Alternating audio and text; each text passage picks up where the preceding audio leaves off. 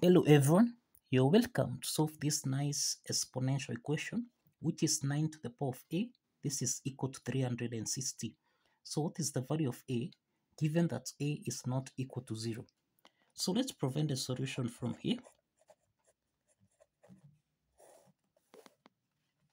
So we have 9 to the power of a. This is equal to 360. To solve for a, we introduce logarithm on both sides so that we have log 9 to the power of a. This is equal to log 360. So log 9 to the power of a, this is in the form of log a to the power of n, which we can express as n log a. Applying this logarithm property, then we have log 9 to the power of a becomes a log 9.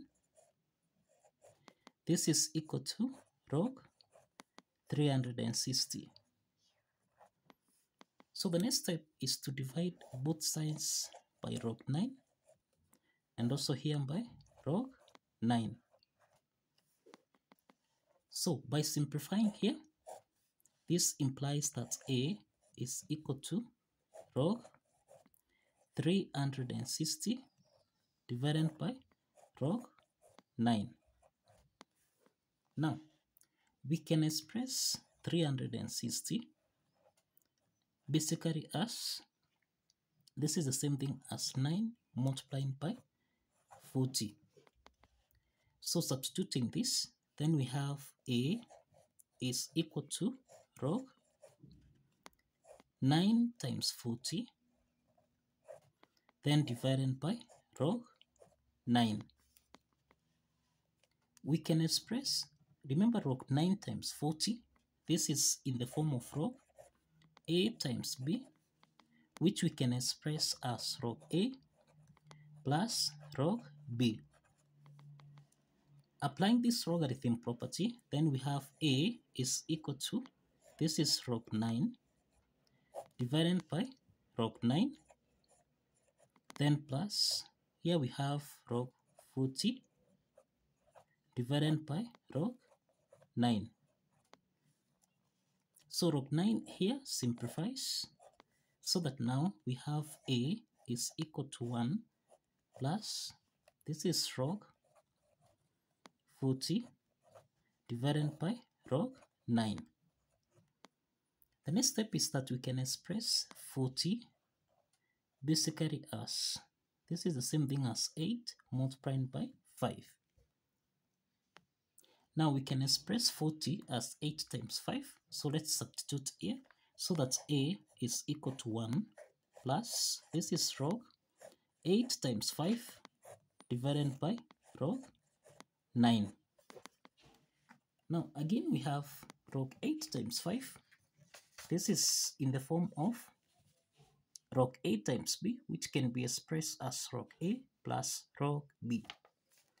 So that now here we have a is equal to 1 plus log 8 divided by log 9, then plus log 5 divided by log 9.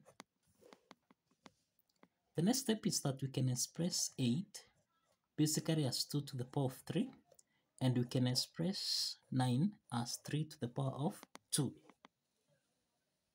So let's substitute this so that we have a is equal to 1 plus, this is log 8, which is 2 to the power of 3, divided by log 9, which is log 2, that is 3 to the power of 2, then plus log 5 divided by log 9, which is log 3 to the power of 2. So let's apply the power rule property here so that we have a is equal to 1 plus log 2 to the power of 3 becomes 3 log 2 divided by, here we have log 3 to the power of 2, which becomes 2 log 3, then plus, here we have log 5 divided by log 3 to the power of 2 becomes 2 log 3. Now, the next step from here, we have a is equal to 1 plus this is 3 over 2. This is log 2 divided by log 3. Then plus a half log 5 divided by log 3. Okay, so that now log 2 over log 3 and log 5 over log 3, this is in the form of log A divided by log B, which we can express as log A to base B.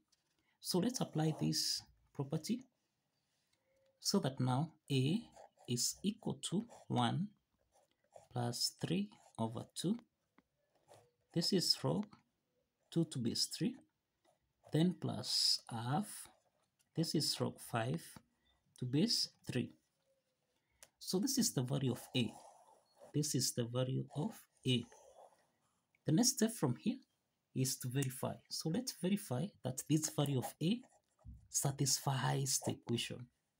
So if you recall, we have that 9 raised to the power of A. This is supposed to give us 360. So let's substitute the value of A. So we have 9 raised to the power of 1 plus 3 over 2. This is log 2 to base 3. Then plus half. This is log 5 to base 3. This is supposed to give us a value of 360. Now from here, we can express 9 as 3 to the power of 2. So let's substitute this. So we have 3 to the power of 2 times 1 plus 3 over 2. This is log 2 to base 3. Then plus half. This is log 5 to base 3. This should give us a value of 360. The next step from here, let's open the parentheses here. So this means that we have 3. 2 times 1, this is 2, then plus. Now 2 times 3 over 2, this means we simplify 2 here. So we have 3 log 2 to base 3, then plus 2 times a half log 5 to base 3. So this means 2 and 2 simplifies, so that we have log 5 to base 3. This is supposed to give us a value of 360. So we find that 3 to the power of 2 plus 3 log 2 to base 3. Remember, this is a power, so we can express this as 3 to the power of 2 plus, this is log 2 to the power of 3, then to base 3, then plus log 5 to base 3. This is supposed to give us a value of 360. The next step from here, 3 to the power of 2 plus log 2 to power 3 to base 3 plus log 5 to base 3. This is in the form of a to the power of n plus m, which we can express as a to the power of n times a to the power of m. Applying this exponent property, then here we have 3 to the power of 2 times 3 to the power of log 2 to power 3 to base 3, then multiplied by 3 to the power of log 5 to base 3. This is supposed to give us a value of 360. The next step from here, you find that 3 squared, this is equal to 9. So we have 9 multiplied by 3 to the power of log 2 to power 3 to base 3, then times 3 to the power of log 5 to base 3. This should give us a value of 360. So 3 to the power of log 2 to power 3 to base 3 and 3 to the power of log 5 to base 3. This is in the form of a to the power of log b to base a, and this is equal to b. So applying this logarithm property, then we have 3 to the power of log 2 to the power of 3 to base 3. This is equal to 2 to power 3. This is equal to 8. And that 3 to the power of log 5 to base 3. This is equal to 5. So let's substitute this so that now we have 9 times 8 times 5. This is supposed to give us a value of 360. So we have 9 times 8. This is equal to 72. Then times 5. So we have 5 times 2. This is equal to 10. So 0, carry 1 here. Then 7 times 5, 35 plus 1. This is 36. And this implies that here, that 360 is equal to 360. So the left hand side is equal to the right hand side. And this implies that the value of A, which is basically equal to 1 plus 3 over 2 log 2 to base 3 plus a half log 5 to base 3, actually satisfies the equation. So kindly follow the steps. Like this video.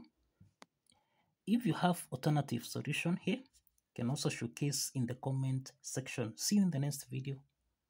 Bye bye for now.